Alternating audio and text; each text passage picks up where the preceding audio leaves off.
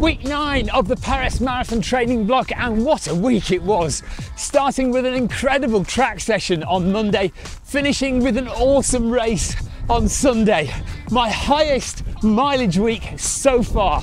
So if you are excited for today's video, then please do give it a like. Make sure you subscribe to the channel if you haven't already, and stay tuned to the end to find out how I got on in my marathon and what my mileage was this week. I really feel like I've started to turn a corner in my training. Monday, we did 8 times 800 on the track. Now, either my fitness is improving or the Endorphin Elite shoes are unbelievable, because I felt so comfortable. And we did 3 minutes, well, under 3 minutes for each of the 800 meter reps. Now, if I'm gonna do a sub 3 hour marathon in Paris, I need to do 800 meter reps comfortably under 3 minutes. And that's what I did on Monday. It was amazing. My heart rate felt good.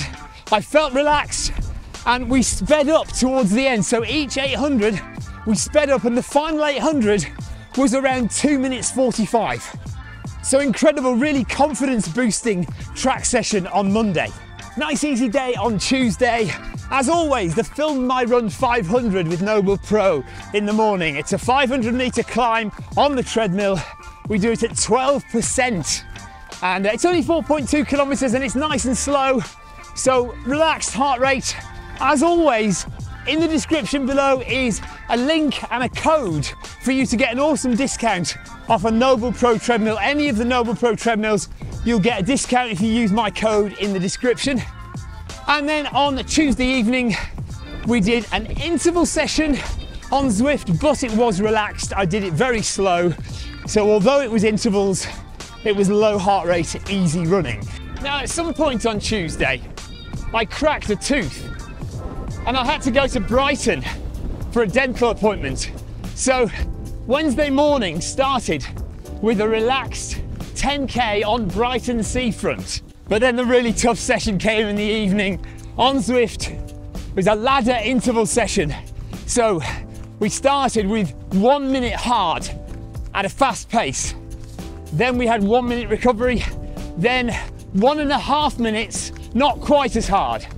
Another 1 minute recovery, 2 minutes, not quite as hard again, 1 minute recovery, and then 2.5 minutes, not quite as hard again, and a 1 minute recovery, and then we went back up. So 2 minutes, 1.5 minutes, and 1 minute. Fast, tough interval session on Zwift on Wednesday evening. And if you notice, I did work hard because I've got a max HR of 172. It's not often I get up to 172 these days. Now, normally on a Thursday, I would do the 500 meter climb on Zwift on the treadmill. However, this Thursday, I thought I'd change it up a bit, and I took myself off to Eastbourne to run 20K on the Seven Sisters Hills, and that amounted to about 700 meters of elevation on Thursday morning. Thursday evening, we just did a very easy, relaxed 5K on the treadmill. And that made it around 45 miles for the week, over 70 kilometers so far. On Friday morning, we did this run, 10K up and down the seafront, but I did it as 1K reps at marathon pace. So 1 kilometer off, 1 kilometer at marathon pace, 1 kilometer relaxed, 1 kilometer at marathon pace. Very pleased with that, because I didn't get above 155 BPM for any of those reps. So that is good news. We want to keep the heart rate as low as we can for marathon pace efforts. Now, we are just going to totally ignore the fact that I did another interval session on Friday evening. It was part of the Zwift Run Academy workout season, and again, I did it really low heart rate, really easy. I didn't stress myself out. I didn't do it as a proper workout. So when you look at it on Strava, it isn't a proper interval session. And talking about Strava, if you do want to see all of my runs in detail, if you're interested at all, then everything is on my Strava account. Go and have a look there. You're more than welcome. And if you're finding the video useful, interesting, or entertaining, then please do go and hit that like button. Really helps the algorithm, as you know. And if you're not subscribed, I'd really appreciate your subscription as well. Thank you very much. We got to 199 park runs on Saturday. when we went to Horsham. And the Horsham Park Run is at a beautiful place called Southwater Country Park. Something like 1937 for 5k on Saturday. So really enjoyed that.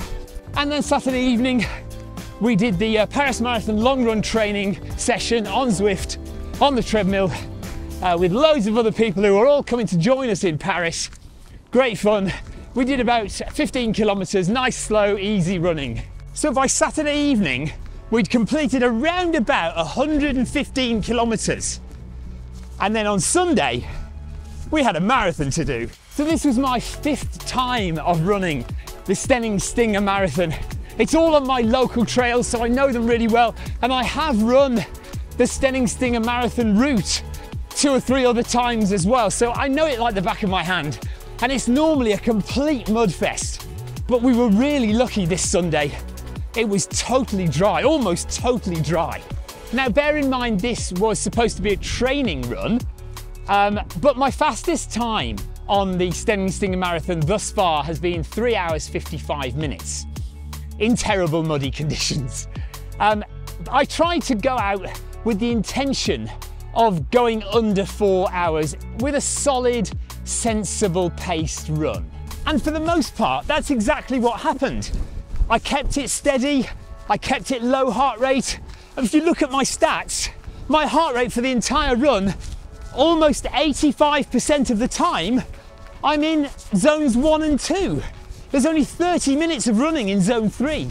And yet, partly because of the really dry conditions, and partly because I'm probably pretty well trained now for the Paris Marathon, I managed to come in 10 minutes faster than my best ever time on that course. 3 hours, 44 minutes and 30 something seconds. So I was absolutely, totally blown away by Sunday's marathon result. So we ended up with 156 kilometers of running. That's 97 miles of running for week 9 of the Paris Marathon training block.